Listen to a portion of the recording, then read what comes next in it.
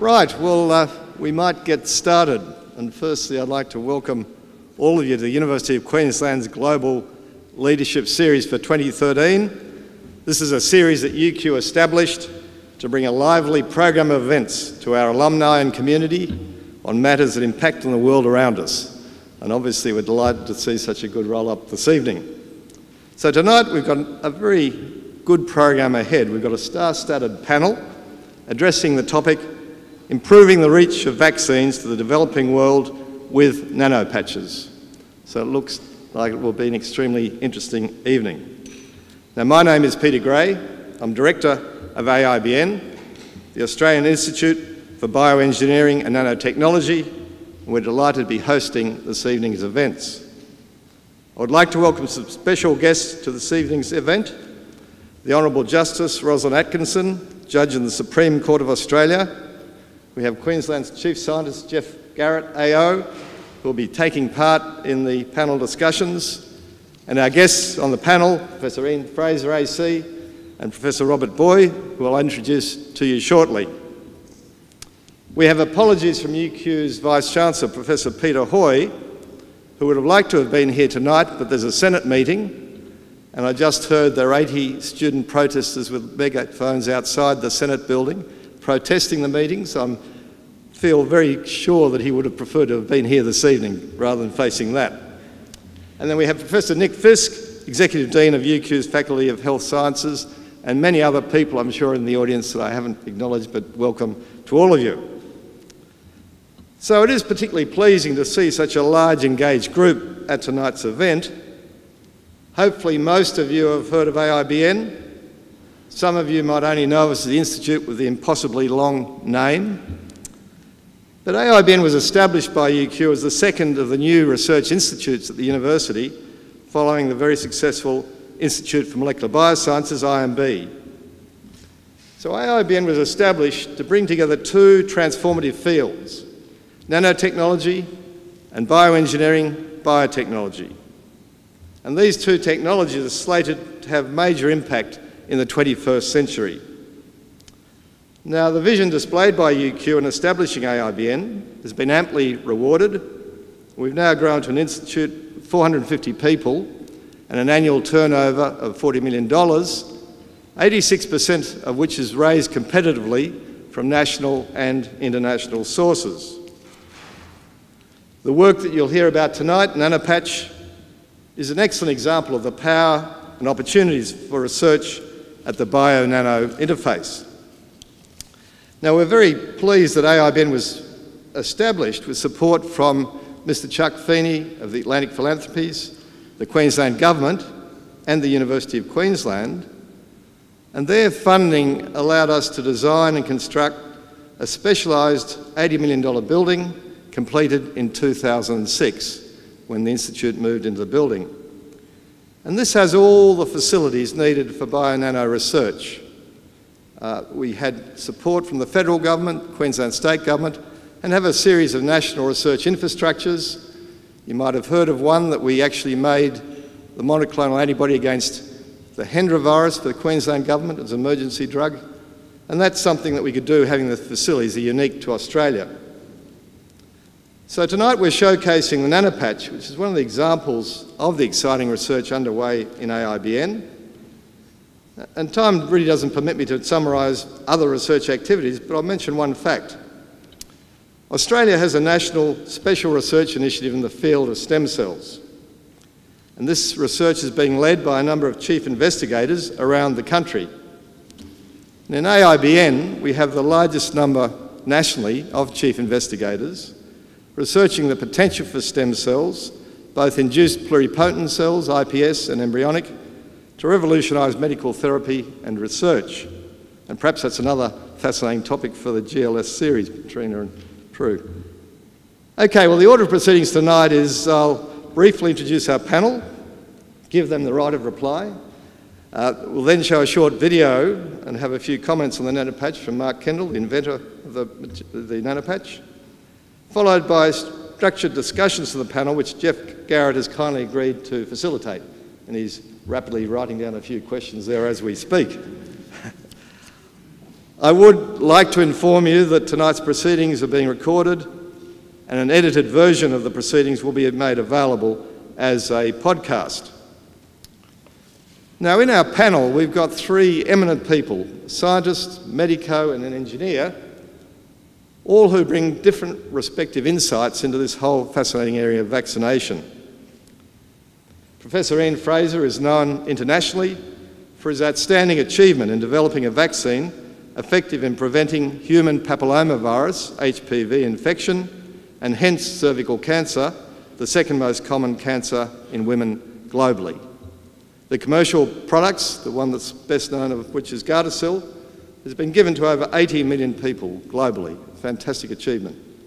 So this has really been a tour de force of a basic research to discover that the antigen was effective, developing a new vaccine, taking it from Australia to commercially develop to a major global product. Now, the success of Gardasil has led to international notoriety for Ian on another front. Back in March 2006, the Weekend Australian magazine had a photo on the cover with Ian saying, "God's gift to women." Now, the subtext is a little bit qualifying. It says, why Australian of the Year, Professor Ian Frazer, a loving husband and father of three, has female admirers around the globe. And it's a pretty good story. And that has stuck with Ian. If you do a bit of a Google search, you'll find this popping up everywhere. Combine God with Ian Frazer and there you get it. So that's a fantastic success. But I think the rest of us who know Ian know that he's a really dedicated and passionate scientist and medical researcher who's always given freely of his time to promote the advantages of good quality research and to many groups. And when he was Australian of the Year, you can ask him later, but he gave hundreds of talks to every group about the importance of science. And I think we're very grateful to him for this wonderful contribution. Now, in the notes, you'll see there are many awards and CVs, prizes listed in his CV. I'll just mention one. He's a Fellow of the Royal Society of London, and he's a Fellow of both Australian Academies, the Academy of Science and the Academies of Engineering. And that's a wonderful achievement. Our second panellist, Professor Robert Booy, has travelled up from Sydney to join the panel. And Robert, we appreciate you coming to contribute tonight. Robert is Head of Clinical Research at the National Centre for Immunisation, Research and Surveillance, and a Professor at the University of Sydney. He's a UQ alumnus with an honours degree in medicine and trained in paediatrics at the Royal Children's Hospital in Brisbane. He has previously worked extensively in Oxford and London on research on life-threatening infectious diseases. He's active in studying clinical, public health, social and economic burden of infectious diseases, and is particularly engaged in producing public awareness literature and videos in the field of immunisation. So welcome, Robert, to the proceedings. Mark Kendall, the inventor of the Nanopatch, is one of the 20 research group leaders in AIBN. Mark also is a UQ alumnus, BE and PhD in engineering, went overseas and came back to UQ from Oxford, where he'd been working on another alternate delivery system. Now, Mark's appointment is a joint appointment between AIBN, the Diamantina Institute that Ian Frazer was running at the time, and the Faculty of Health Sciences, and we're delighted that the current Dean, Nick Fisk, is with us. And that's something that at UQ we like to do, of making sure people have affiliations across a range of places to help with working at these key interfaces. Now, the research you'll hear about tonight's all been carried out in the AIBN building, and the facilities I briefly alluded to earlier meant that in the one building, Mark's been able to produce the nanopatches, evaluate them, carry out animal testing on the facilities we have in the custom designed area. Now, once Mark moved back to Australia, he has single-mindedly pursued his vision to develop the Nanopatch, and you'll hear more about that tonight. So just to sort of start the evening off and to give you a little bit of feeling and a flavour of our panellists, I'm going to give each of them a short time to just say a little bit about where they sit in this whole field, and I'll start off with Robert Booy, given that you've travelled the furthest, to talk to us about some of his feeling on the subject. Well, I'll be brief. I'm a paediatrician, a children's doctor. I trained right here in Brisbane at the University of Queensland, and I, like Mark, went to Oxford to do my doctoral studies, and mine were on public health question of proving, not improving, but proving the safety and effectiveness of a new vaccine against the most common cause of bacterial meningitis, a killer in children, using a new technology at the time called a conjugate vaccine. Now, immunisation is the safest and the most effective way of preventing serious, nasty infections, not only in children but also in adults. And it literally saves millions of lives every year. This is an elegant, simple public health intervention, and it's second only to clean water as a lifesaver. My own research has been driven by the cases I see in hospital of children on death's door with killer diseases, not only meningitis, but also encephalitis, blood poisoning, septicemia, and pneumonia. And seeing that in their patients, in my patients, and seeing the impact on their families drives me, not only as a clinician, but as a public health researcher, to get better vaccines. So it actually takes at least 15 years to develop a new vaccine. And then that vaccine tends to be introduced in a rich country like Australia, where the burden of disease is moderate. Tragically, it generally takes another 15 years, as it did with the vaccine I researched in the early 90s. 15 years later, Papua New Guinea got that vaccine in about 2008, 2009. So what we're here about tonight is to work on ways to narrow that gap, to bring life-saving vaccines that prevent not only death but disability to the people who need it in the Asia-Pacific, in Africa, and narrow the gap. And Nanopatch, I think, is a superb way to address that question. Thank you. Thanks, Robert. Ian. Peter pointed out that I might have been called God's gift to woman, or at least I think it was the vaccine they were really talking about. I should point out that a similar story was put into Cosmopolitan magazine with a picture of me, and the headline there was a little different: the little prick that may save your life. So there's fame, and then there's another sort of knowledge. Look, I'm interested in vaccines for the future. We have a great range of vaccines at the moment which protect us against a lot of serious diseases that we really have almost forgotten about because they are so much in the past now. We still have major challenges that we face: malaria, HIV, and all the viruses that cause cancer that we don't yet have vaccines for. So we would like to get these new vaccines, but we recognize that the straightforward and relatively simple approach to developing vaccines that we've used over the last 200 years has probably reached fairly close to what it can deliver. We need new technologies. We need technologies which produce different sorts of immune responses. We need technologies which target things in a different way from the way we've done in the past. Put simply, growing up a virus and killing it, or making it so that it can't cause disease but protect you, is no longer sufficient to deliver the vaccines we need in the future. We need these new technologies for a number of reasons, partly because that's what you, as the general public, want. If I asked you what the vaccines that you would like to have would look like, you would tell me you just want one shot. You wouldn't want it as a shot at all. You'd want it to be given to you as a tablet, preferably, and that would protect you against all of the diseases you need to be protected against. So it's nice and simple. Now, free, perfect, no trouble. But if you ask governments what they need all of the above to make the vaccines acceptable, but they also want them to be cheap. They want them to have no need to be kept cold, because delivering vaccines in the developing world particularly is a matter of having vaccines that don't need to be kept cold, because they simply aren't kept cold, and if they don't work, then they're not worth giving. And ideally, they should be small in packaging. Now, that sounds trivial, but the reality is that if you've got to vaccinate a whole country, then the mountain of vaccine that you need to do that is huge, and it's got to be stored somewhere, it's got to be carried around, it's got to be delivered. So we need new technologies not only to solve the problems of the diseases we can't solve at the moment, but also to better manage the vaccine programs that we give out right now. And that's where the technologies like Mark's Nanopatch are going, hopefully, to help solve the problems. So that's what I see as the vision for the future, and I think that we have, as they say, the technology. Thank you, Ian. Mark, say a few words. Yes, my name is Professor Mark Kendall. I'm a mechanical engineer by training.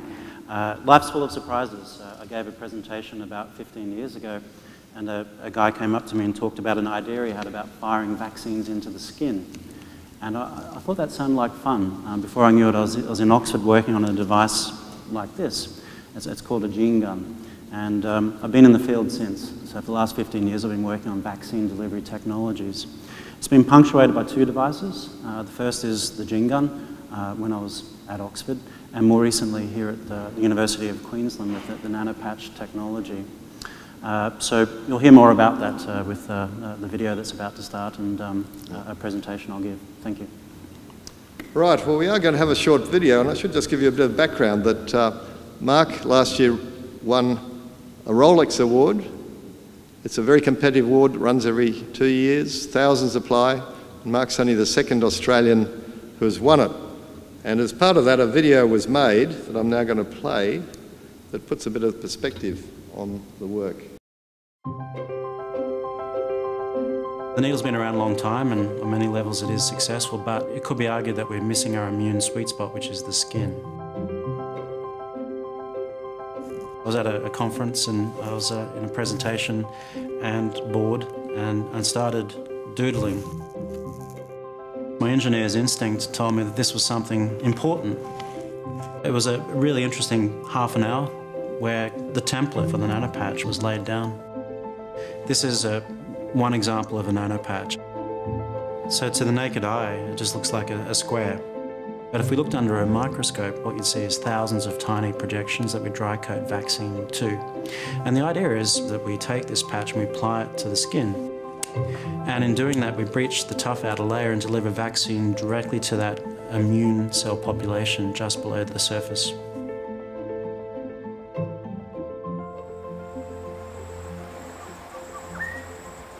The Rolex project allows us for the very first time to apply the Nanopatch to the developing world. That's very important because most of the deaths due to infectious disease take place there.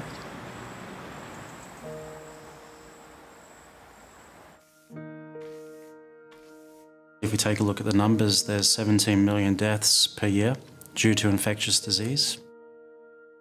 The test case of vaccine that we're using, which is human papillomavirus, it's a virus that can lead to cervical cancer. And Papua New Guinea has the worst incidence in the world, and what's holding it back is the cost of that vaccine. We have people concentrating on improving the vaccine itself, but there's been a lack of attention on the delivery side of it.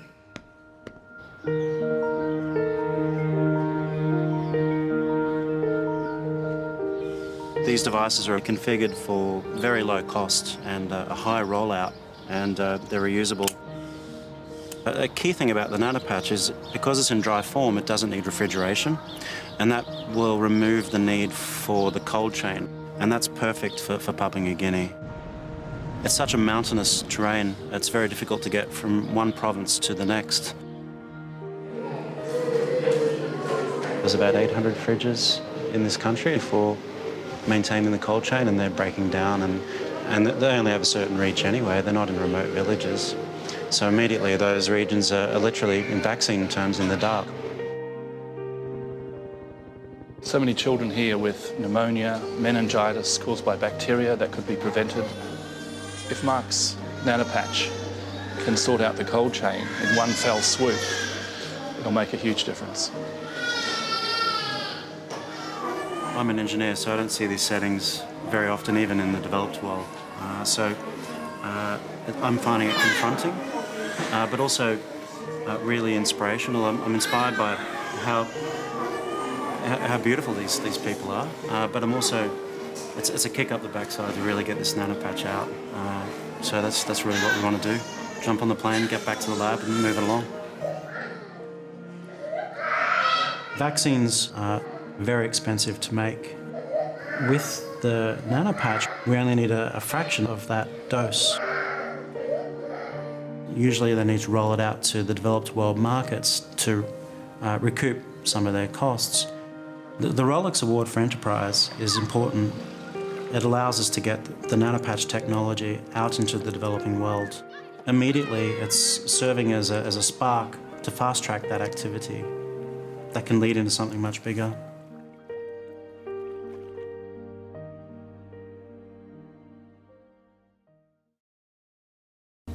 Okay, we might just get Mark to give a couple of slides on the technology behind the patch. And you're going to do it from there, Mark? So while Mark's coming over, what I might do then is introduce Geoff Garrett, who's then going to facilitate your Q&A. Geoff is Queensland's Chief Scientist. He was previously head of CSIRO and the South African equivalent. And also he's the author of a very successful book, Herding Cats, which is about organising and running highly productive research activities and the people that house them. So Geoff, we're delighted you could come along and join in. And after the slides, if you can take over. Right. Thank you, Peter. Yeah. Being an academic, we're always tempted to present a lot of data, so you can relax, so I won't be doing that today. But I thought I'd step you through a few knowns and unknowns. So take a look at this drawing. We know what it is. It's a needle. But we might not know, well, some of us in the room at least might not know how old it is. We know it's pretty old. And I'm prepared to take 2 bids from the audience for guessing how old the needle is. When was it first invented? For those of you who know the answer, have seen me present before, please step aside. So two bids. When was the needle first invented? What? 1870s, and there was another bid over here.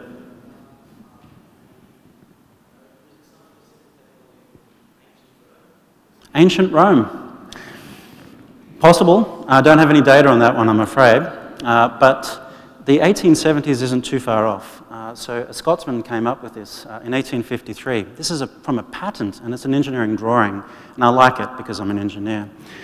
So we know the needle's been around for a while. You might not have known it was invented in 1853. You're probably aware that most vaccines are delivered with a needle and syringe. And there's another thing that we know about it. Most of us just don't like the needle, okay? But you might not know the impact that has on vaccines and improving human health. You might not know that 20% of the population has been estimated to have a thing called needle phobia, and that actually has an impact on preventing people from going to get vaccinated. So that's a real fear. And there's also other problems, needle stick injuries. You know about them, you've heard about them, but you might not realize in the developing world that's a big concern. The WHO estimates that about 1/3 of vaccinations that take place in Africa are thought to be unsafe due to cross-contamination and needle stick injuries. So there are a bunch of important concerns.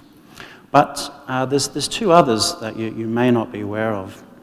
So the first, which was touched upon in the movie, is that vaccines in liquid form need to be refrigerated, and maintaining the refrigeration through storage and transportation is called the cold chain. And maintaining those links in the developing world is particularly difficult. Now in Papua New Guinea, Robert and I were there, and we gained insights into that firsthand, and this is an extreme picture to grab your attention. It's a fridge that's used for vaccination, vaccine storage, and you might not see the solar panels at the top to keep the vaccines cool.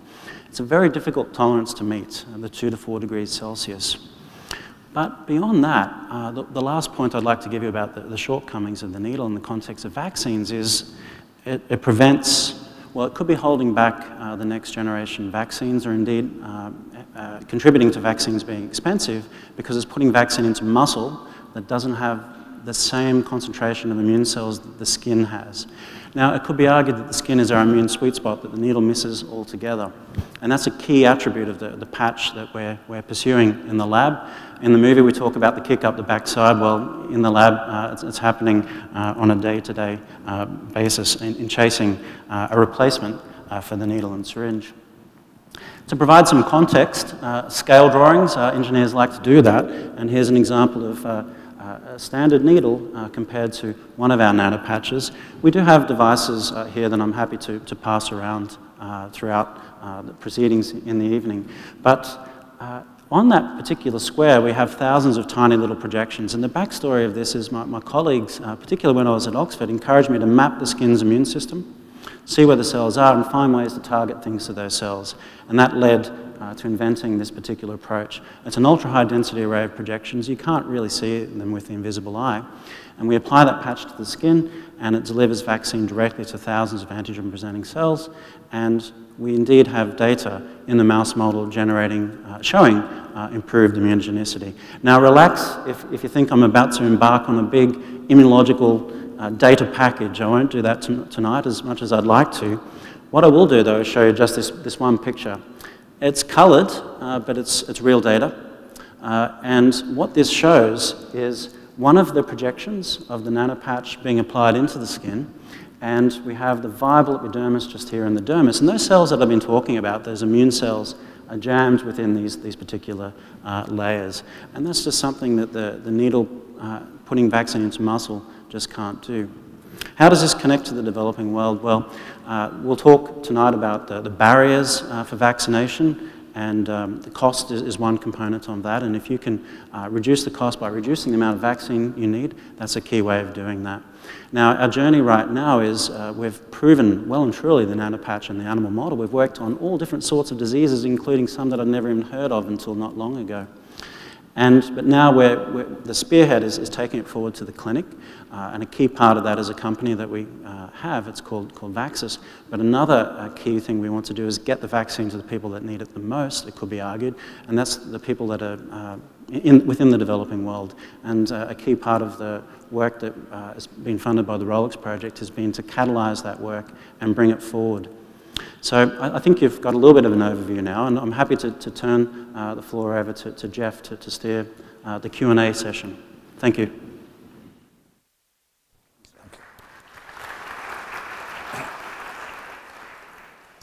Thank you. I'm Geoff Garrett. I now need to do my Tony Jones lookalike show and encourage people to participate. There are three components of how we're going to run the next half an hour or so. One is we've got some questions. These guys think they're Dorothy Dixers. I've actually manipulated things so they won't be. We've got a number of questions already, like Q&A on Monday nights, from the audience, and we'll ask Fred Bloggs or June Smith to give their question. And then we're going to have free-for-all, and I'm going to pick on people. So if I don't get too much, people in the front row particularly are at risk, and we'll see how we go. This is important. There's a Chinese proverb I like that says, and I'm sure many of us know it, an evening across the table with a wise man is worth a month of study in books. We've got some very wise people, as you would have gathered from Peter's very helpful introduction. So let's absorb that knowledge. I'm going to start off then by actually getting a bit personal to God's gift to women. I won't use the other one. So, Professor, if you were asked the question, starting your professional career again, would you become an immunologist, and if so, why? Well, that's a fair question, and I dare say quite a difficult one to answer, because you've got to decide what an immunologist actually does. But I study the body's defenses against infection. When I started in that area, it was a challenge, and most of the answers weren't known. Interestingly, during my lifetime, a large part of our understanding of how the body defends itself against infection has been defined properly, and now we understand quite a lot. But we still don't understand why some people respond well to infections and some people don't. We don't understand why some people get really sick with infections. So there's a lot to learn yet, and yes, I would go back, and I'd be delighted to start all over again, because I now would have time to get into the lab and do my research and not come along and answer questions here this evening. We take our first question from the audience, and I think, Robert, this is going to be directed your way. It's Patrina Gilmore, who's sitting over there. Have we got a wandering mic so that we can actually get this recorded? Just hang on, Patrina, for a second. I've got a geographic problem. Thank you. Here we go. So, Patrina. So I wanted to ask why vaccines seem to be introduced into poor countries many years after the introduction into wealthy countries. Why is that, and how can we reverse the reach of vaccines? Well, Robert, you've got some very... Well, to me, it's a desperate disappointment that we take so long to bring a very good and safe and effective vaccine from a place like Australia to somewhere a canoe ride away in Papua New Guinea. And why? Well, first of all, when people develop a vaccine, 15 years of investment means billions of dollars expenditure. And in order to get the money back, they have to introduce it in a place where people will pay for it. So a vaccine, the first blockbuster in the world in 1999, which sold $1 billion worth of product in 1 year in one country, was a pneumococcal conjugate for preventing pneumonia and meningitis. And it's something I'm working on right now with HIV children in Tanzania. And that vaccine came into the US in '99, and this year is when the first time it's been introduced to Tanzania. So that's almost 15 years again. So if the HPV vaccine, which was developed by Ian, could be brought into action so much earlier, that would be superb. Now that's been pretty much a blockbuster too. Australia first and US soon after, Europe and the rest of the world. And so we can see it now. Ian's been working in various Pacific and Asian countries to see it introduced, and that's fantastic. And to see other vaccines introduced through Mark's technology would be just superb, not having to have the cold chain, not having to have a medical professional give a vaccine, hugely reduces the cost of delivery. And so if that can be achieved through Mark's technology, you know, the world will become immunisation's oyster, and we can change people's lives. They'll have less children because they won't worry so much about them dying. Could we pick up this 15-year question and conundrum a little bit? We've heard that number. Many of us have worked with science and technology for a long period of time, know that it does take a long time to invent stuff and bring it through to the market. However, we're also aware that pandemics happen overnight, nature fighting back, and existing vaccines don't work. So you've got 20 minutes. So what thoughts do you have on how you lot are going to get to grips with this challenge? We recognise that we want vaccines now free and perfect, but particularly perfect, we want them to be safe.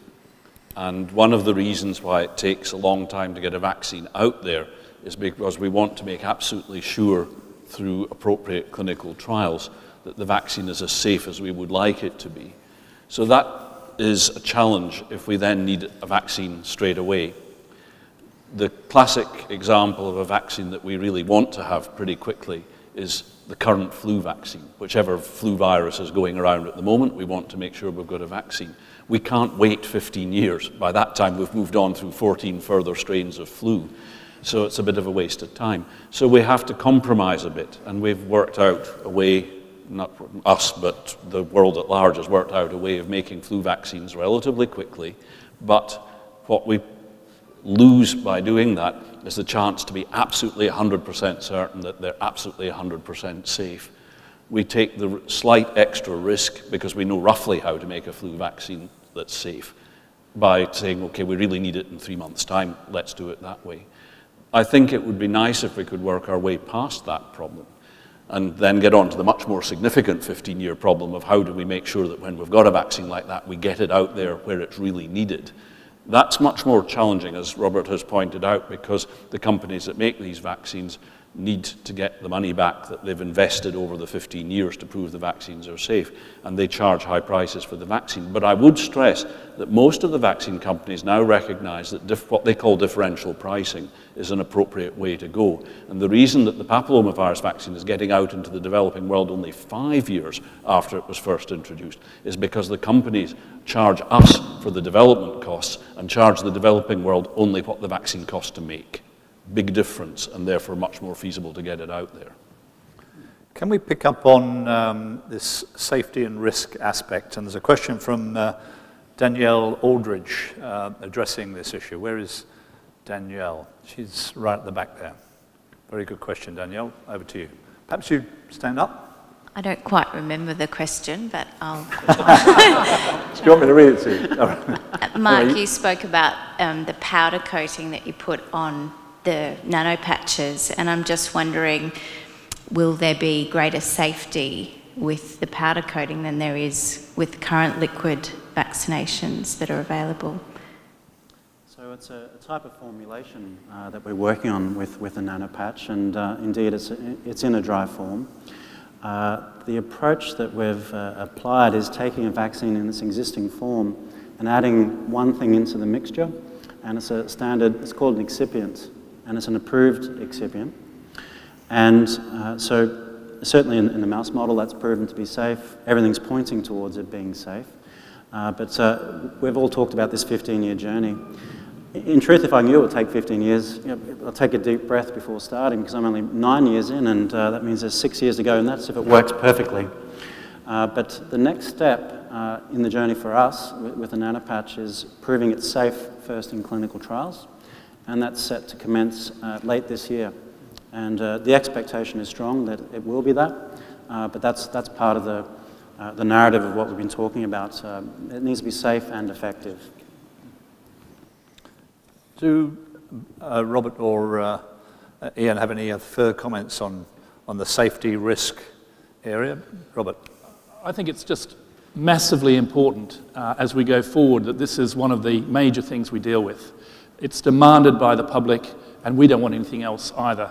We don't want our patients, ourselves, our children, our families to be affected. In Australia in 2010, we had a really bad outcome with our own homegrown flu vaccine for children, where 1 in 150 developed high fever and a febrile convulsion, a fit, an epileptic event within hours of having that vaccine. That vaccine was withdrawn in April 3 years ago. It has not been reused. Perfectly safe in adults. I get it myself every year. But it's not appropriate for children, so we use overseas developed flu vaccines. And I advocate that we take a much more careful approach now that we should be testing 1,000 children at least before we give vaccines over to general use. Flu vaccines at the start of the season, right now, before the flu season. Which parents are going to put which 1,000 parents are going to put their kids up to the guinea pigs in your experiments, Professor? Well, we're not going to use the local product. We'll start the studies for the first 2 or 3 years with the overseas products that are already been used in millions, in whom we have trust. And when the local product changes the way they produce it, that they split it more appropriately, then we'll use it. And that'll take at least 2 or 3 years. Okay. Let's have a question from our future. It's great to see some from scholars in the front row, and perhaps they've got a question to provoke the panel. Who, pick one of your colleagues. Thank you. Do give us your name, if you would, and tell us where you're from. I'm Courtney. I'm the Science Ambassador at Cannon Hill Anglican College. And I was just wondering, the nanopatch, it seems really small and convenient, but when it's actually applied to the skin, what happens then? Like, how long would it have to stay on to have an effect? That sort of thing. That's an excellent question, Courtney. So it's the science that tells us how long the patch needs to be on the skin. In the mouse model, we've worked quite heavily with the mouse, and we've explored that very question. And it points towards, our standard published time of application is 2 minutes. However, we've published work pointing towards it could just be a few seconds. Now, if the science lets us do that in the human case, then that will be a fantastic proposition. Simply because we've got this kind of applicator. You can imagine, instead of relying on a patient to have the patch on their arm for a number of minutes, you want to take that compliance factor out of play if you can. Imagine if you could just apply, retract, and throw the whole assembly away. So we're exploring that quite heavily, but the shorter the better is a simple way of answering that question. Did he answer your questions adequately? Good, thank you. Let's talk a little bit more about the future. And Ian, you mentioned the future. You mentioned HIV/AIDS, you mentioned malaria. You previously talked about viruses that lead to cancers. If we're having this conversation in 10 years' time, where will we be? And please, I want you to be realistic. I'm a metallurgist by origins, and 100 years ago, 40 years ago, I was working on nuclear materials, and and fusion power was 40 years away. 40 years on, it's still 40 years away. So where do you think we're going to be in 10 years in this whole area? Yeah. As I said earlier, I think that the challenge that we face now is that the low-hanging fruit have been plucked in terms of vaccines. Gordon Eder, very famous Australian virologist who passed away a couple of years ago, made the comment that if natural infection with an infectious agent doesn't protect you against the disease in the future, then vaccines are very unlikely to. And that certainly applies for malaria, it applies for HIV/AIDS, where you can certainly be reinfected with the virus on a subsequent occasion. What that tells us is that the natural defenses that we make against the infections we don't have vaccines for at the moment are generally not enough to protect us. Even the papillomavirus vaccine, the natural infection, doesn't really protect you absolutely. You have to have the infection 2 or 3 times, but the vaccine fortunately does protect you the first time around. So I think that we have to be quite realistic. We would love to have a vaccine that would prevent kids dying of malaria in the developing world. It probably is possible, but it's not going to be done simply by the way that we make vaccines at the moment. We need to understand more about what will defend us against these infections. So I think over the next 5 to 10 years, the work that's being done at the moment is teaching us what sort of defenses we need to protect us against the vaccines we don't have, the viruses and parasites that we are infected with that we don't have vaccines for at the moment. And I think that that work will turn into prototype vaccines over the next 10 years and maybe into products over the next 20 to 30. There's no reason why we can't get these. We just need to understand better what we're trying to achieve. Good. I want to move, and Robert, maybe you'll speak to a question by Suzanne Elliott that's talking about the community and some of the scaremongering anti-vaccine lobbyists that we have in our community. So if Suzanne, where is Suzanne? Right there at the back. So if you could stand up and give us your question, that would be great. Hi. At the moment, the community has a, I suppose, a promotional by the media about being negativity towards vaccination. You hear that in various communities. How are we going to promote more vaccination? I think the patch will get over the fear factor of the kids and the big sharp needles and things like that, but how do we still make the community still be pro-vaccination for multiple different vaccinations that are coming out here at the moment? Yeah, thanks for that question. It's on people's minds, but I want to tell you something that's totally different to that. Everyone gets their children immunised. 97% of Australian mums and dads have their children immunised. 1.5% are conscientious objectors only. And the media likes to paint a story of this versus that and a balanced approach, and they're completely unbalanced. The truth of the matter is that there's a great level of trust amongst the Australian public. There's some people who are uncertain, and they're the ones who are benefited by having a good chat with the nurse, with the GP, with another professional who explains to them the research that's gone into vaccines, the millions who've had it already safely. And when people get that kind of reassurance, that 15 to 20% who are uncertain are happy to proceed. So vaccination is more popular than the Liberals, the Labor, the Greens, and all the others combined, even the Independents, because there's about at least a 4% donkey vote in Australia. So, you know, most people aren't donkeys, they get their children vaccinated. Now, have I answered? Suzanne, come back. Is that addressing your issue here? Yeah. Okay. Free choice. Yeah, free choice. We're going to open up in a moment, so please have your questions ready. And I typically look for the smiley eyes, who I pick on, so I've seen a few around the place, so be warned. But the question I'd like to take next is from Maria Omega, where is Maria? Perhaps you would stand up, Maria, thank you, and give us your question. I think you're going to address this one to Mark.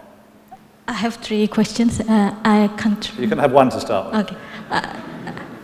My name is Maria Omega. I'm a student finishing Doctor of Biotechnology program at UQ, and I want to ask about have you compared the percentage of success rate between the traditional vaccine and Nanopatch, or in the lab or in the real life?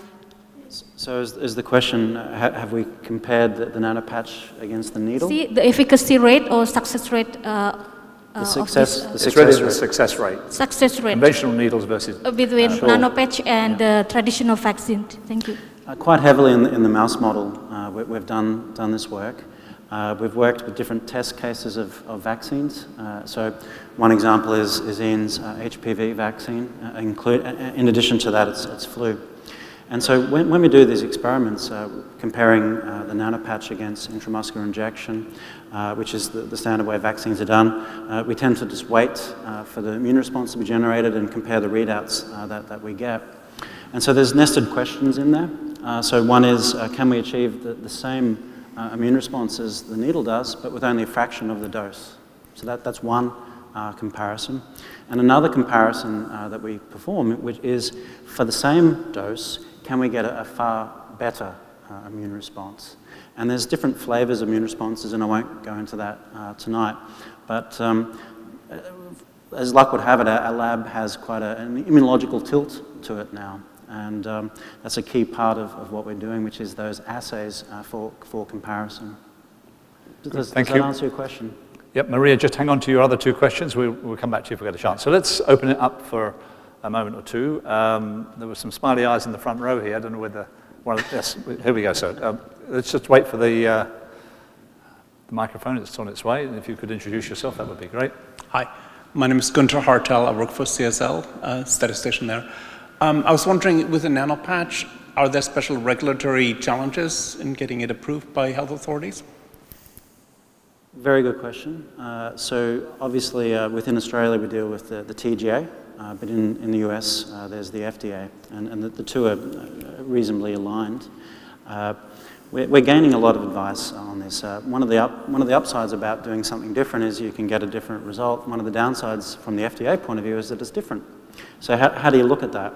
And so there's even a little bit of debate of whether it goes through the vaccine route or the medical device route, and believe it or not, the FDA has distinctly different departments for both. Probably with your background from CSL, you might not be surprised to hear that the route that we're taking is the vaccine route, and we're gearing up towards our interaction with the FDA on that. Thank you. Thank you. That answer, get to grips with your question. Thank you. Here's one in the row 4 near the front. Thank you. If you could introduce yourself, sir. Charles Gilks, new head of the School of Population Health here in UQ. Very interesting, and I'm just wondering, as you move into safety and efficacy trials, which vaccines you're going to prioritize, and whether they're going to have a more Australian flavour or a more Papua New Guinea flavour. Because I don't think you can do all 10 or 15 vaccines that are available. I agree. There's so many candidate vaccines that are out there and so many existing vaccines that we believe we might be able to help work better. So we've taken the choice to be pragmatic. So we've begun with existing vaccines with the idea of making them work better. And one of the rationales of that is it's the most streamlined route through the FDA, for instance. So currently, within the world of vaccines, that puts a stake in the ground on what's called conventional vaccines. And within the conventional vaccine realm, we've published quite heavily in influenza vaccines as one example. And another example is human papillomavirus. So that's what we're focusing on in the first instance. We've got enough cutting edges as it is before adding a candidate vaccine that's still yet to be tested, or a new thing that's put in a vaccine, which is called an adjuvant. In time, of course, we'd like to more broadly roll out the Nanopatch, but we need to be quite focused. Just building on that question a little, we'll continue in open moment. I'd like to just pose to the panel, maybe Ian, you want to kick off around where we put our focus, and our focus in the research domain. Here in Queensland, we do 0.18% of the world's R&D. So 99.8% of the world's R&D happens outside Queensland. So why are we spending money on the sort of stuff that you're doing when there's lots of other people in the world working in the same areas and there's lots of other challenges in Queensland? Why would we do it here?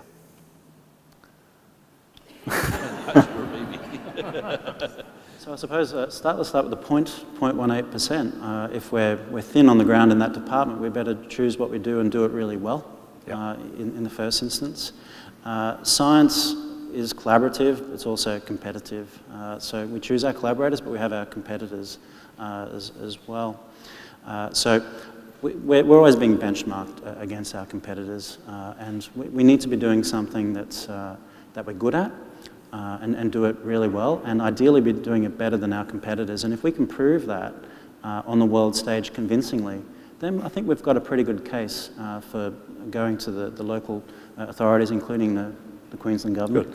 So let me follow that to the Australian of the Year and say you get a letter tomorrow from Bill Gates, very impressed with your work, Australian of the Year, Garrett, all that sort of stuff, and here's a cheque for $100 million to invest in research.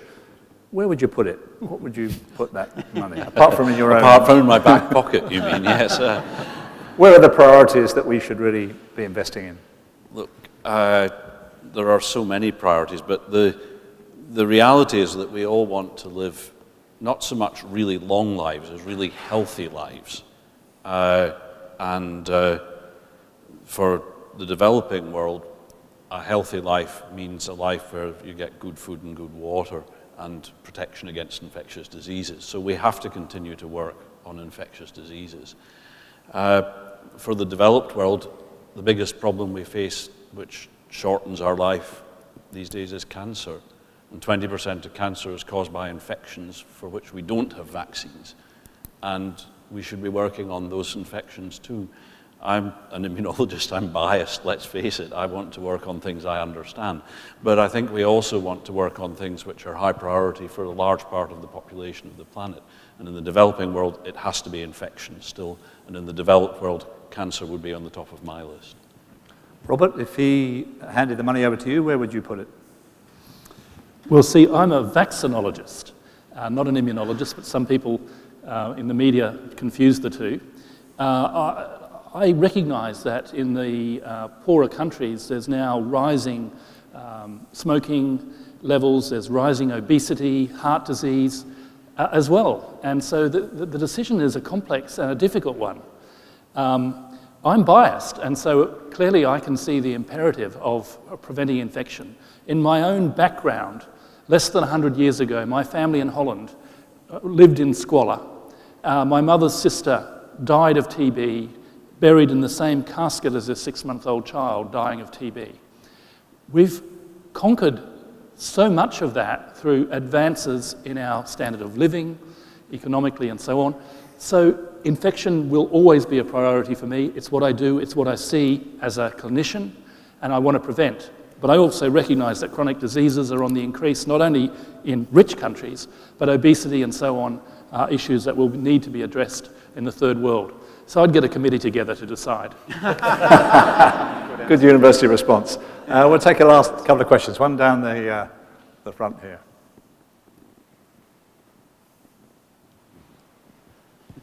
Thank you. Hello, I'm Ross Hanson. I'm assuming that the Nanopatch in its current form delivers a single vaccine.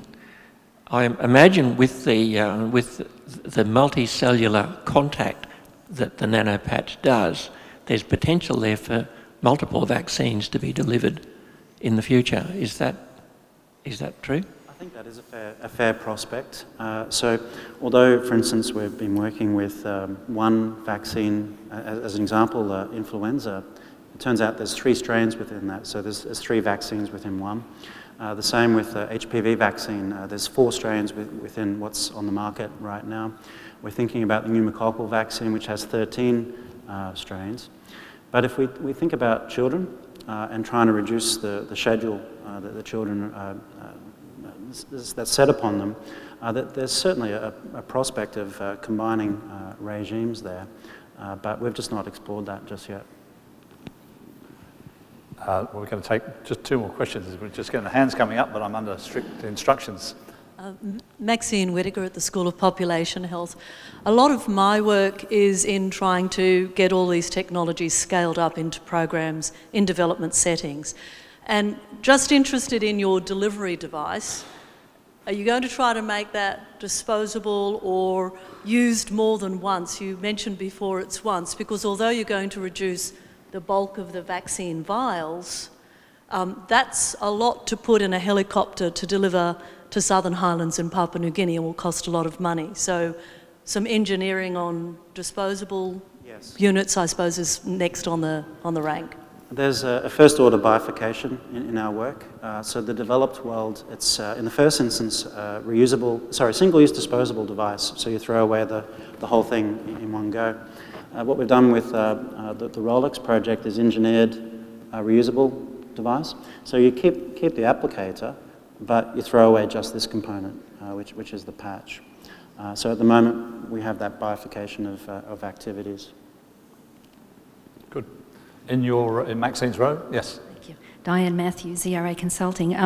Looking at things from the regulatory affairs side, which is where I tend to operate, is to say that, and we're speaking to the timelines that you've alluded to and the great delays, even the delay in the first approval, let alone getting it out to the other geographical regions. What we also need as part of this picture is regulatory science, ways in which to try to, if we can, squeeze in even the regulatory part of this and look at in vitro modelling and any other tools that we can come up with in the pharmaceutical sciences to try to abbreviate the first approvals and then apply that even more cleverly to iterative, like influenza, etc., other ones where the model will be firm and we're just looking at now which particular strain, is it immunogenic really or not? Do you need an adjuvant? What is the risk of that? So there's a lot of things to be done also on the processing side as much as all the wonderful technology and picking the targets. Agreed. And I'm really glad the FDA finally did figure out it was a vaccine. We as can well see as a device. if there's a way to streamline the regulatory process in a safe way, we're entirely up for that. From where I sit as an engineer and a researcher, I'm not in that part of the food chain. My part of the food chain is working within their framework and trying to make it happen. But certainly, if the regulatory authorities improve their assays and help streamline that process, that's fantastic. We'd never get a grant to do that. And we never get venture capital funding to do that either. So I'm afraid that's just where we sit in the food chain. Thank you. Good The response. government. We're going to take our last question from one of our youngsters at the front here. If we could have the microphone. There we go. Just here. So give us your name, young man. Hello, Yep. I'm Chris Hart, the Science Ambassador for Emmanuel College. My question's for Mark. I was just wondering what time frame this project is thinking to be released onto the general public, when you reckon you'll be finished by, or what stage you're currently at. Thank you. Okay, excellent question. I wish I had the crystal ball here in front of me. It takes a lot longer than you'd think, than I'd even imagined. So we've talked a few times about the 15-year narrative, and that's when it works. So what Ian's done with Gardasil, it's remarkable and it's amazing. And it took 15 years for his journey with others that became a part of it. And that's when everything worked really well. That's a best case scenario. Spare a thought for the people that there's an attrition. A lot more things don't work than do. We're about 9 years into the ride right now. So if I imagine that just for a moment, if I have a fit of optimism that it's going to happen, and you've got to believe it's going to happen, then quite possibly it might be another 6 years. So just don't hold me to it. Thank you very much indeed. Appreciate that question. Great essayist Samuel Johnson once said, knowledge is of two kinds. We either know a subject ourselves or we know where to find information on it. We obviously know who to consult, but I would recommend you, those of you who haven't seen it, a fairly recent publication by the Australian Academy of Science. And Ian was on the panel. It's a really well-written piece of work on the science of immunisation, questions and answers. So it's on the Academy of Sciences website. It's easy to find, easy to download, and I think it's well written. and you were on the panel, you should be congratulated for that. I'm going to finish off, before I reintroduce Peter, just by giving each of the panelists 60 seconds to respond to 2 questions. 1, what are you excited about in the business you're in? And 2, what keeps you awake at night? Worrying. Let's start off with Mark, and then Ian, and then... Getting things done of substance excites me. And getting things done of substance excites me, and working with really good people excites me. Feeling that you've done more at the end of... You wake up at the end of the day of work that you've done something compared to the start. That excites me. What keeps me up at night? Jet lag is one. But beyond that, I have a notepad next to my bed, and sometimes I just wake up in the middle of the night with ideas and just write it down. So ideas sometimes, and worry. Yeah. Robert, and then Ian. What are you excited about? What do you worry about in the business you're in, for the world or for your group or wherever? I'm excited about change. The only constant we have is change, and how can we be a part of that? How can I be a part of that? How can I be involved in things that matter on every level?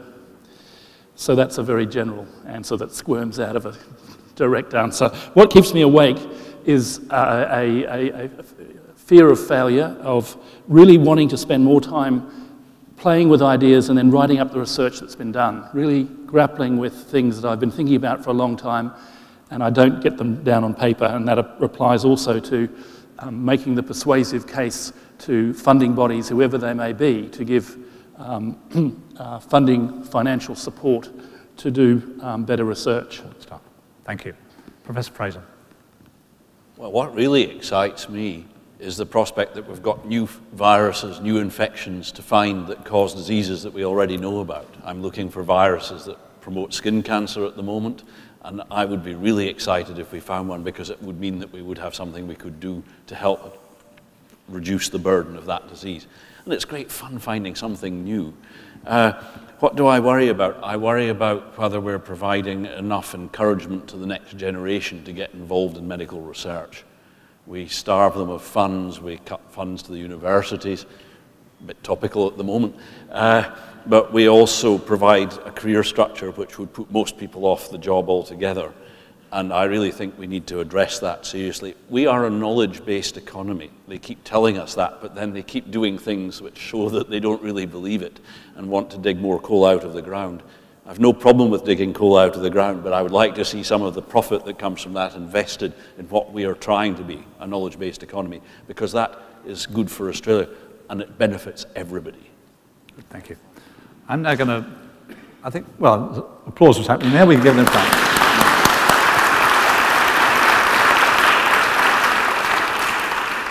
I'm now going to hand you back to Peter to finish off. One of the pleasures, I'm still a fairly new Queenslander, and on my journey around the state, I always say to myself, wow, I didn't know we were doing that stuff. And wow, that's fantastic. And one of the things that we've got, and Peter can be very proud of the Institute and the people that he's built over the last few years and the talent that's been assembled here, and it all goes very well to the future. So this type of event, bragging rightly so about the sort of things that are happening, well done again, Peter, and you to finish off.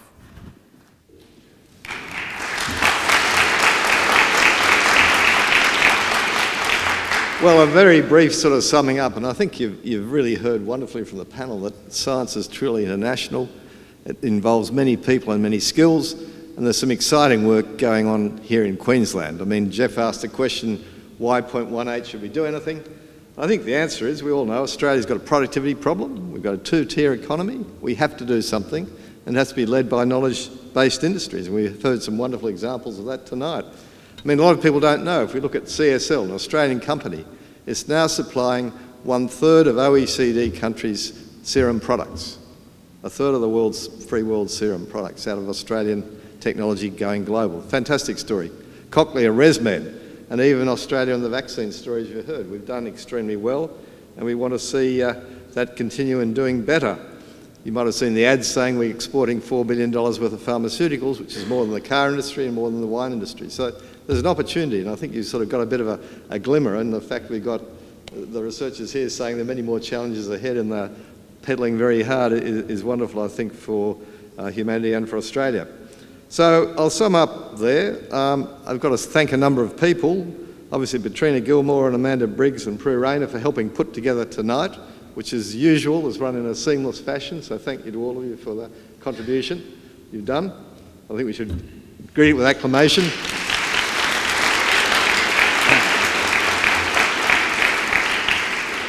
The other thing you might have noted that in Mark's slides, and it was limited to 4, there were some fantastic images of things projecting the cells, of imaging where the antigen, the protein's going. And I'd be pretty sure that in the room somewhere are some of the students, the workers who've done that.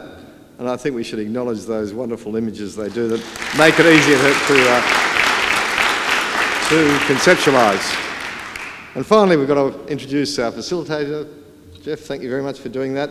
And Robert, Ian and Mark for really a fantastic presentation. They're obviously going to be a very productive in the future, and I think tonight coming along and presenting some of that excitement to us has really been very enjoyable, so please thank the presenters and the panel.